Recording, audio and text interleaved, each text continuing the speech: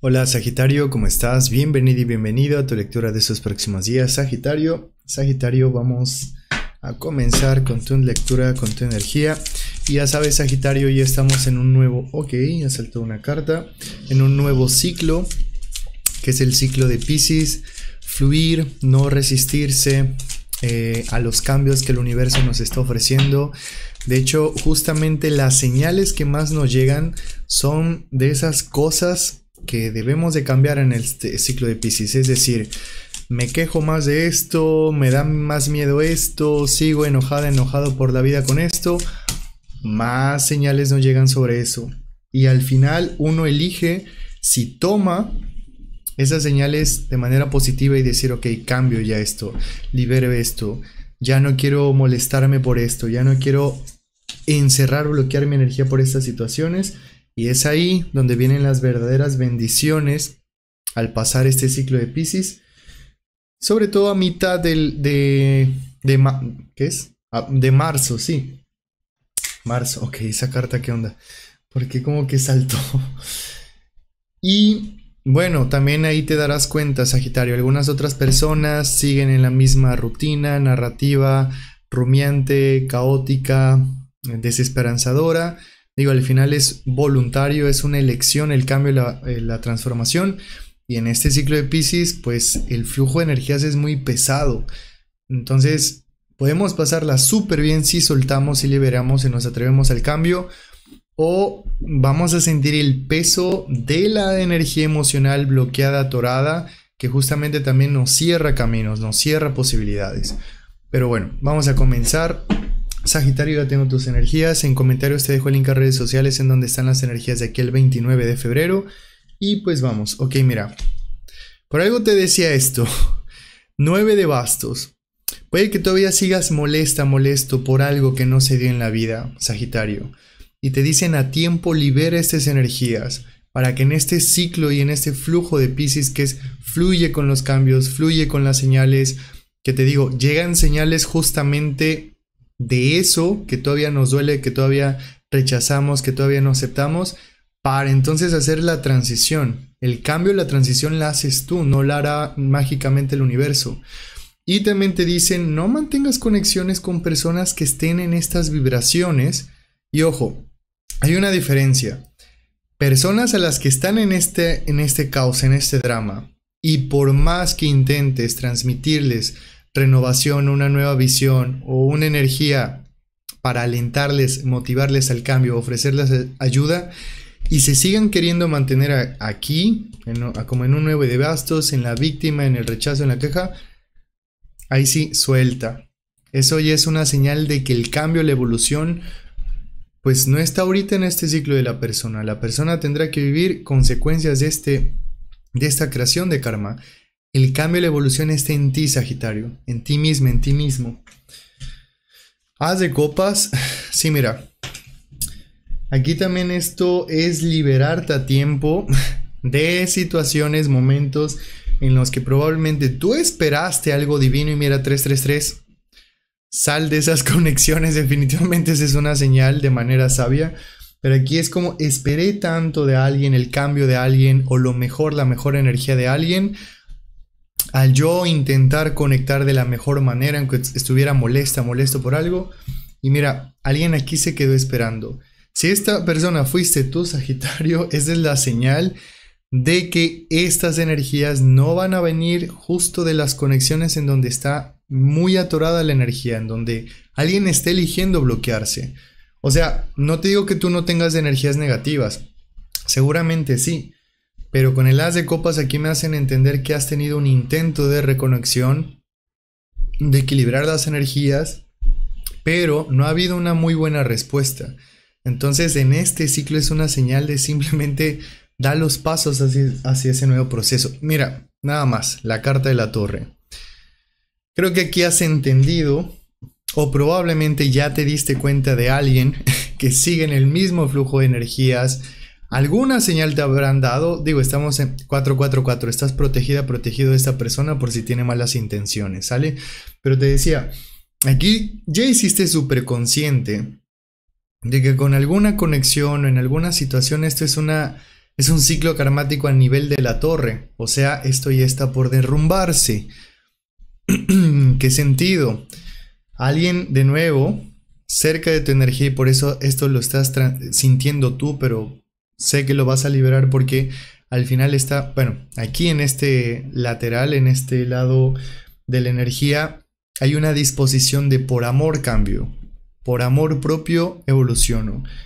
Que este caos o esto que hicieron conmigo, me dijeron, no lo sigo sosteniendo, lo libero, pero ya no puedo hacer nada por otra persona que quiera mantenerse en esta torre. Y ojito, porque la torre ya es el anuncio de que el karma viene para alguien. Alguien que está fluyendo en las mismas energías. Alguien que de pronto, como tú sabes, Sagitario, todo lo que transmites y haces a otros, lo que piensas, expresas, transmites, la energía que generas en un entorno, al final te lo estás haciendo a ti misma, a ti mismo. ¿En qué principio? Bueno, en un principio de ley universal, el universo es un espejo. Son líneas de energía que siempre están transitando en círculos. Es como si tuviéramos un ciclo aquí y otro por acá y ya transmití esto súper negativo para alguien y viene a mis espaldas esta energía. Ojo que aquí, Sagitario, tal vez te vayas a enterar o a dar cuenta de que alguien empieza a activar un ciclo de flujos de energía muy negativo por lo que ha decidido, por la intención que está generando. Que esto de alguna manera llega a conectar contigo, sí, porque está la carta de la torre. Pero que tienes la opción de decir, ok, esto se va a derrumbar, esto antes de que explote, me salgo de esta conexión o le dejo en paz, respeto su ciclo de karma, esto no es mío, yo elijo sanar y aunque haya intentado sanar con alguien, pues no es obligatorio, déjalos en su aprendizaje, porque justamente aquí está el ojo de Horus, sabes en qué momento retirarte antes de que esta torre caiga. Ok, vamos a continuar. Sagitario, mira, rey de bastos y as de oros. Ojo, Sagitario, aquí hay personas que tienen una energía bien intensa, o sea, esto es como, incluso creo que algunos de ustedes han entendido, ok, entiendo que esta persona en algún momento le pasó esto, le hicieron esto, vivió esto en su vida, pero de nuevo, sanar, transformarse, elegir un camino divino y crear su propia realidad es de libre albedrío. No puedes obligar a nadie, por más que le transmitas, por más que le ofrezcas. Luego aquí algunas personas lo que transmites y ofreces lo convierten en un karma. Se empoderan karmáticamente y ahora las cosas les suceden a un mayor nivel, pero pues se acostumbran a ese caos. Entonces, Sagitario, te digo, 9 de bastos en el centro es que aquí alguien está bloqueando grandes oportunidades. Oportunidades reales. No dejes que aquí el enojo o lo que hayan generado en ti, queriendo generar envidia, celos o lo que sea, se manifieste en ti. Libéralo a tiempo. Eso es como parte de tu ciclo de aprendizaje. De hecho, aquí el rey de bastos, alguien... ¿Sabes también por qué siento energías negativas? Porque alguien se quedó esperando a que tú tomaras acción hacia esa persona. Es decir, te habrá mandado una señal, habrá querido reconectar contigo y alguien se volvió a enojar o molestar porque no respondiste a su llamado, a su energía, a la conexión. Justamente porque aquí ya el universo te mostró otras opciones y ahora aquí en el momento presente es, bueno, tú eliges, Sagitario, te mantienes en las mismas energías. Ya sabes que si una persona ya te hizo lo mismo una vez y luego volvió a caer y de pronto a ti te muestra una cara, pero otras personas otra cara y tal vez ya te enteraste de esto, es mejor cuidarse de ese tipo de personas, Sagitario. Sí, mira, 6 de oros. Aquí hay personas que a ti sí te están equilibrando el flujo energético. Sí, aquí hay personas que sí están, podría ser hasta entregándote más de lo que tú les das porque de verdad quieren elevar la vibración. ¿Qué más? Sí, mira, 8 de espadas. Esto es como no querer aceptar que algunas cosas no se van a dar de la manera en que queremos y que si lo seguimos esperando de otras personas, pues seguramente nos vamos a quedar también nosotros esperando. Es que mira, aquí esto es una energía dual. Alguien espera a que tú entres a su energía y parece que hagas tú lo que esa persona quiere. Y tú aquí estás esperando a que una persona cambie esas actitudes y no esté esperando a que tú hagas lo que esa persona quiere. O sea, es como me estanco por el estancamiento de otra persona. La cuestión es que aquí, haz de copa, 6 de oros. Tú quieres transmitir, ayudar a salir de ciertas energías caóticas, pesadas a alguna persona. Y otra persona no. Otra persona quiere que entres en su juego, que le aceptes en su energía. Y aquí pues lo mejor es sí, acéptalos, pero no dejes que eso manche tu energía, porque aquí no hay una muy buena disposición. Es como una persona que te digo, te muestra de un lado una cara, pero por otro lado está transmitiendo lo peor al universo, a las personas. Y esto pues al final esto no es evolutivo, Sagitario. Sobre todo aquí con el 8 de espadas, se te va a caer una venda de los ojos. Esto es como haber reconocido que hay una persona que está transitando en energías demasiado inestables. Y a pesar de que a ti te vengan cambios y a esa persona también oportunidades, pues parece que el motivo de molestarse más es que tú sí te estás permitiendo lo nuevo, las oportunidades, un cambio interior, y aquí una persona está perdiendo oportunidades. Y parece que, sí, mira, carta de Acuario, tú aquí vas para cumplir sueños, crecimiento, mayor elevación, pasa otro ciclo. Sabes, yo no sé cuánto tiempo lleves en conexión aquí con estas energías. No sé si eran familiares, amistades, posibles parejas. Pero parece que esto ya es un llamado para ti de, hey, Sagitario, viene algo importantísimo. No te distraigas y pierdas tiempo y energía en estas situaciones, porque justamente eso quieren a veces estas personas en estos ciclos. Les empieza a ir peor o no se les da justo lo que quieren, sobre todo contigo, no respondes como ellos quieren, y es ahí donde manifiestan más esta mala intención. Y 8 de espadas, tú sabes ya perfectamente cómo funciona alguien. Tú no tienes que soltar nada, tú simplemente seguir tu camino y estas personas solitas estarán en su ciclo de vibración. Tú aquí vas a cumplir un sueño más, una posibilidad más, un éxito más, Sagitario. Ok, vamos a ver. Ok, mira. Señal, súper señal. Saltaron estas cartas. Carta de loco, solo libérate. Fluye libre, no dependas de qué van a pensar, opinar.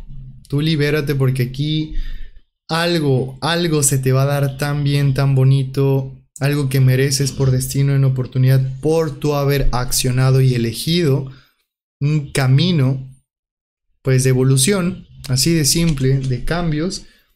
Y de nuevo, mira, 6 de oros. El universo quiere ayudarte. Aquí hay doble 6 de oros. Aquí hay personas que de verdad te están transmitiendo lo más que pueden y están equilibrando, ayudándote a sentir la diferencia. Estos pueden ser señales del universo, de evolución, de cambio. Y justo del otro lado tenemos pues el caos. Y mira, haz de bastos para la carta de la torre. Aquí alguien simplemente por ego, porque así es su intención o así es su forma de pensar, le ha llevado a incendiar todo otra vez, a romper todo, a no intentar arreglar algo, a no intentar un cambio. Y bueno, si eres muy consciente de que alguien, ¿qué me quedó aquí abajo? Mira, 2 de oros, de que alguien elige esto y se quiere hacer ver como la persona que se queja, se victimiza, o puede que alguien te esté trayendo unas quejas como que sin sentido, hasta súper inmaduras, o inconscientes, o irrespetuosas, o que dices, wow, esto es como hablar con pues un niño, sí, pero bueno, en este caso es un adulto que ya tiene mayor conciencia. Pues, ¿para qué intentas seguir equilibrando esto?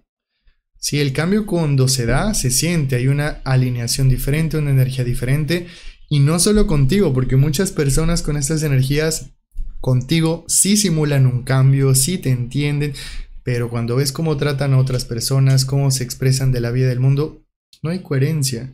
Entonces, haz de oros y rey de bastos. Tú ya tienes aquí como los pasos marcados hacia dónde son tus verdaderas oportunidades, Sagitario. Mira que hasta se volteó aquí la carta de loco. Alguien no quiere que salgas de su energía, pero tú ya estás más libre de esta energía.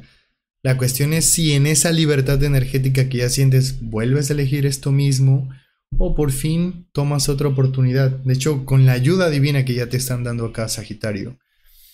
Ok, vamos a ver finalmente oráculo del Tao. Mi querido Sagitario.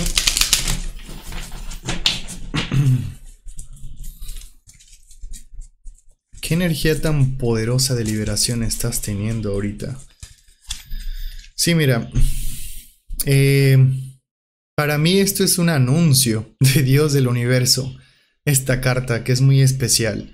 Nos está hablando que tú ya estás completamente destinado a vivir nuevos ciclos, experiencias, prácticamente a disfrutar de tu crecimiento. Y te dije, ya solamente estás a unos pasos, solo caminas, avanzas en esa dirección, en esa conciencia, en ese solo suelto, no forzo ya nada. Y a ti te esperan ciclos totalmente nuevos. Pero aquí te dan la señal, sé constante, sé perseverante en esos cambios. Toma esa energía de resiliencia, actívala para adaptarte a las nuevas metas y procesos que te estás proponiendo. Una energía de madurez, fortalecimiento, estabilidad en tu vida, comprometerte profundamente a hacer las cosas diferentes y a integrar esos cambios a tu vida dándote el tiempo. Este es un ciclo de cambios.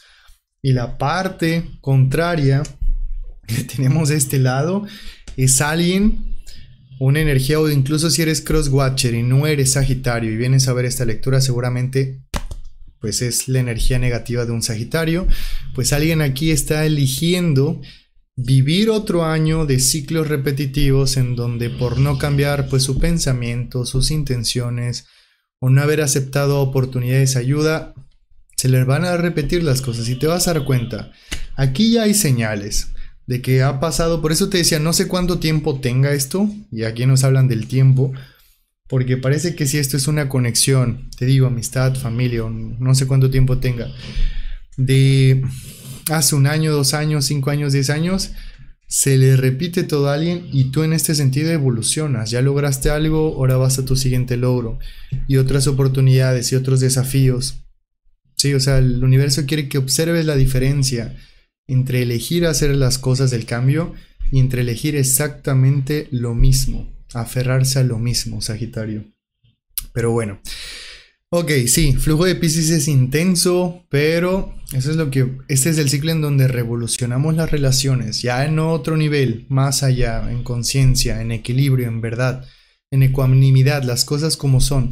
Y aquí ahorita te vas a dar cuenta, Sagitario, que muchas personas le van a poner nuevos nombres, pretextos, formas a su caos, como justificar un caos a través de cosas fantasiosas, que es lo más típico en una energía ilusoria de Piscis, pero por algo la luna representa a Piscis, todo queda expuesto, todo se revela.